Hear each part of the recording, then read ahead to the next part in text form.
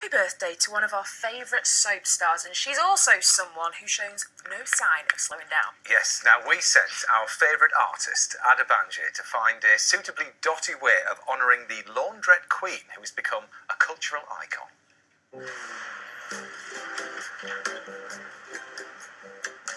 TV soap history has had its fair share of feisty female characters over the years. But there's only one queen of the laundrette.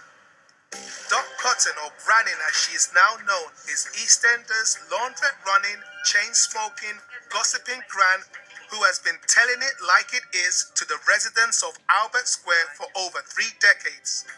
Now, do I get this glass of water, or do you want my headache to turn into a migraine? And now, June Brown, the real-life actress behind one of the nation's most loved characters, is about to celebrate a very significant birthday, her 90th. So how does the One Show pay tribute to Britain's favourite dot? By teaming up with Britain's favourite dot artist, of course. Nikki Douthwaite knows a thing or two about dots. Well, she should do really, since for the past 9 years she has stuck over 6 million of them onto her artworks. Specializing in huge portraits made using thousands of tiny paper dots, these vast pieces sell for up to £20,000. This picture of Formula One driver Sebastian Vettel took 450 hours, that's around 9 weeks to complete. It's completely taken over my life. Up until recently, when I had twin babies, I was probably sticking dots somewhere between 10 and 13 hours a day, 6 days a week. As an artist myself, I'm drawn to the extraordinary detail. I see it as an abstract explosion of dots. But when I go back, that's when it comes into focus. I get definition. I think it's amazing. Say for something like this, 1 to 1.5 weeks of maybe 10 hours a day punching the dots. Just punching the dots. Once Nikki has gathered enough paper dots to form her image, she then begins the laborious task of positioning each dot on the sticky taped canvas. It can't be easy. This seems incredibly repetitive. How did you cope? Well, to be honest, I'm actually addicted to doing it. I have OCD, so I actually find it good to channel it into this instead of everyday life. However, I did end up with a shoulder surgery and having to have my shoulder pinned because I do have a tendency to lean this way. Wow. So I ended up having to have 6 pins in my shoulder. So this is a labour of love. It's a labour of love. For you.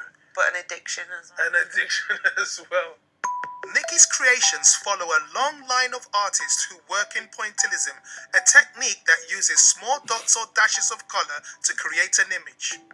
On the surface, this 1886 painting by George Seurat looks like an ordinary scene in an ordinary park. But look closer and you'll see that it is in fact made up of thousands of tiny brushstrokes.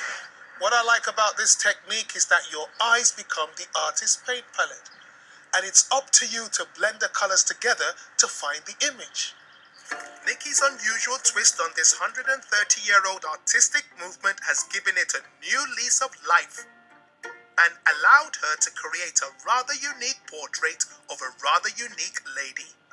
I've been working on a portrait here for a few weeks now and it's nearly finished. Would you like to give me a hand? I will. Why not? Right in the middle there. Would that be okay? Yeah, that's fine. There's 2 dots there. There's 2 One dots. on the top of the other.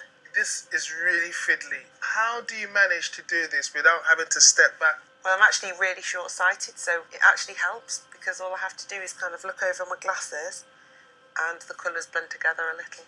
Wow. So I could never have my eyes fixed because it would hinder my artwork. I think we are just about done here.